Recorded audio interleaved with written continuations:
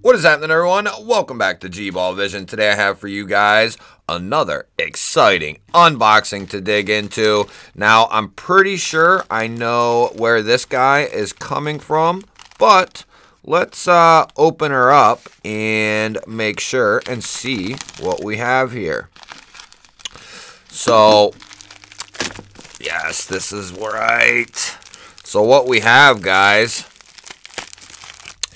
is another Kansept wrapped nicely in some cellophane here. Let's cut this guy open. Kansept has some great packaging, some unique packaging as well.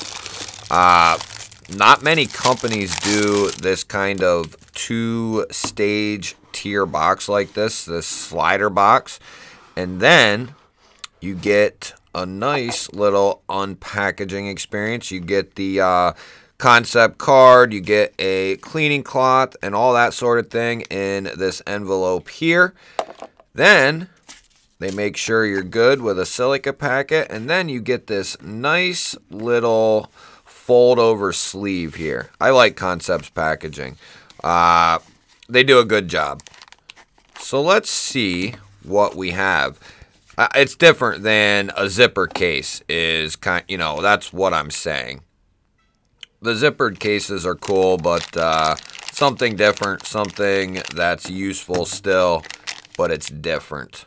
So let's see what we have here, guys. And Kansept got a hold of me and asked me if I wanted to take a look at their new offerings on the Kryo. And I said, yeah, that's awesome, because we just gave one of these away about less than a month ago. We just gave away a Kansept Kryo. So I was like, yeah, that's awesome.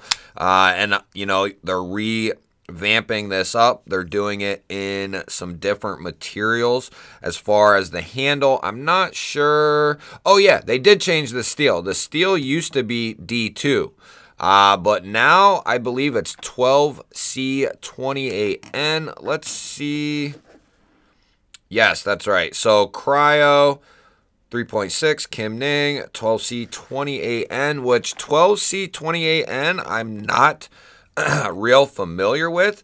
It must fall between 12C27 and 14C28N. I'm guessing. Probably very close to 14C28N. I can only assume that, though. It's not a steel I'm real studied up on.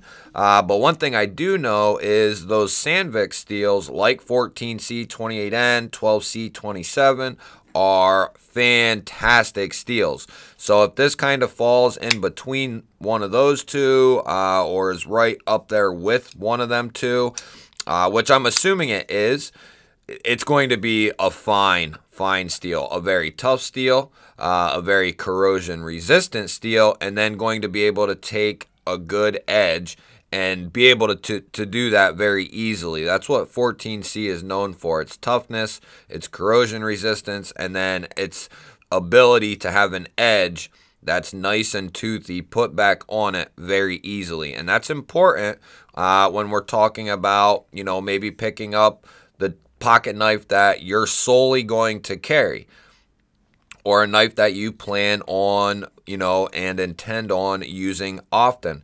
You want to be able to touch that guy back up easily. So that's where steels like that come in perfect, in my opinion. So let's take some close-ups of this guy here. We have blue micarta, looks very nice, satin hardware. We have a stonewash blade, nice swedge going to the tip, nice cutout there. Flipper tab is done very well. It has that little flare up, and then that cutout is going to be money on the reverse and thumb flick here. The detent is tuned nicely, guys. I've had not a ton of Kansepts in, but quite a few, and they always seem to be very well done. And from what I've heard and seen, they are even better than they were before, and that's just a testament to the refinements that they are going through. Everything that I've had in from Kansept and everything I've heard is directing towards they're doing a good job, and they're even going up on the scale of quality. Lots of people are going with Kansept for OEM type work. So that is a good thing, and their OEM work is some top-notch stuff. So we have a nice deep carry clip here. You're going to have just a tiny, tiny little bit peeking out there of the pocket. Good retention on that guy. Nice standard rollover clip, and I like this a little bit more than some of the other ones that have like cutouts in them. I like this more solid look, and then you have just the access to the screws there. Not going to be lefty carryable. Not going to be able to switch that around, but this is going to fall in Kansept's more affordable line of knives. You know, well under $100. I can't remember off the top of my head what the price was. I did take a quick look, you know, at these just to see, you know, what the differences were and that sort of thing. But I don't remember the price. We'll know a little bit more about that in the overview of the knife, which we'll do here very soon, where we'll dive into specs, have some more information on the knife itself and the design. But I've had a couple of Kryos now at this point, and it's a fine, fine knife. If you like dual deployments, you like a nice drop point blade, going to be very useful. Some jimping on this slight ramp here just locks you in there behind that flipper tab. Just a nice, solid, full grip there. No question about it. Nice and comfortable. Let's yank up on that and see. It feels good. It feels good. I don't have any. You have the normal pressure that you would get in here, but that's every knife, so that's nothing. But that feels very good. Very good. Everything's nice and softened. The tighter, of course, that you really dig in, you're going to feel, you know, the edge maybe of the pocket clip there, but I can squeeze the piss out of this, and yank up on it at the same time, and it's good to go. So that way, you know, that's how you can really judge ergos. You can tell, you know, a little bit by just grabbing it and changing some various grips. But when someone just kind of grabs it and says, you know, and I'm a culprit of this too, I should have been doing it better all along. But the real measure of ergonomics is grab the handle. How's it feel? Is it comfortable? Okay, if it's comfortable there, let's move to the next step. And when you're cutting stuff, you're going to have resistance and pull up into that blade. So give it a good squeeze and pull up into that blade. And then do you feel hot spots or any issues or any places where it's uncomfortable, whether it be the spine, the pocket clip, something here that's sharp and jaggedy, whatever it is, you're going to find it out when you squeeze it and pull up on it. You'll feel it. And that's a good kind of test to see if the ergos are actually that good, because you can only tell a little bit in just a casual grip, even squeezing it a little bit. Squeezing it here is completely different than squeezing it here and pulling back on it. Just try it. You'll feel a drastic difference. People who, you know, really use their stuff, they're going to already know this, but if you're just getting into it, getting into knives and that sort of thing, that's a great way to test ergos and really decide for yourself if that is actually comfortable or not. And in the case of the Kryo, I've already checked it before on different versions, and the micarta is going to be nice and soft. I prefer this 10 out of 10 times over G10, no question about it. We have internal milling there for weight relief. We have good access, great access with a nice big chamfer on the liner there. Drop to your thumb, 1 or 2 shakes, and she's going home. Nice clean action, nice tight tolerances. Let's go ahead and see what kind of edge they put on this guy. So we have some ultra fine phone book paper here. Wow. Good job. Nice.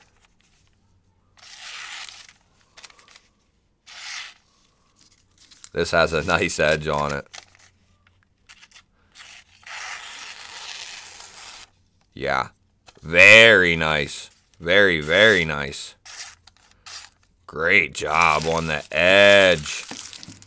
That's not, you know, that's not all telling, but it's a good way to see, you know, if it's dull or if it's somewhat sharp. You know, that's not going to be the be-all, end-all. Does it have a little bite into the fingertips? Yeah. Not bad, not bad. I mean, of course, a production knife like this could be sharper, but all intents and purposes, this thing is nice and sharp. So we've been flicking this thing around. I forgot to check that. Are we centered? We're slightly off to the show side, but that could be from flicking it here. I'm sure that is probably what it is. We'll dive into that a little bit more. It's slightly off. It's not real crazy. It could be over just a smidge. I bet it's just a matter of turning the pivot there. And then lockup is sitting pretty good there, about 25%. We're going to see how that lock is holding up.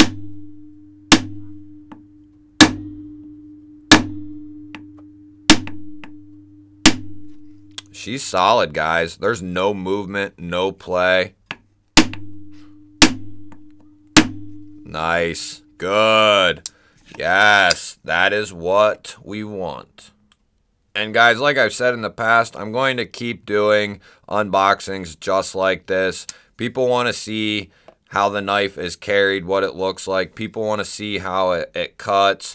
Is the lock holding up? Because that's what I would want to see when someone's unboxing something. Because there's times where I see a knife like this and I'm like, ooh, I like it. Oh, it's at a good price. I'm going to pick it up now. You know, so if I can give you the information, you know, of the functional aspects of the knife, and then you can make an even better decision. You know, you might have said, wow, I like that knife a lot, and then I get to cutting and it cuts like shit, or it carries like crap, or the lock is failing. You know, then that might put a hesitation in, you know, your buying. Might be able to save you something. So, you know, that's why I like doing the unboxings like this. Then in the overviews, we can dive into even more stuff with the knife and how it's been doing. But based off first impressions of this guy and having other Kryos before this, this is going to be a fantastic little user knife right here. Love the blade shape. Love the opening methods. I love the finish on the blade. Drop points are always just fantastic users. The micarta is nice. Just a great build all around. And I'm going to say these are between 60 and 80 bucks or something like that is what I'm going to guess. I know that's a large margin there, but they're going to be under 100 and they're going to be relatively affordable. By the time you're seeing this, I'll have all of that stuff linked down below so you can head over and check them out. They got a couple different ones plus all the old ones, I believe. Let me know what you guys think down in the comments. I love hearing from you all. Let me know what you think of the Kryo, what you think of Kansept. Like I said, I love hearing from you guys. Don't forget to hit that thumbs up button before you head out. I greatly appreciate it. If you're new to the channel or you've been here before and you are not subscribed, hit that subscribe button down below the video. I would love to have you here. Otherwise, guys, I will catch you on the next one.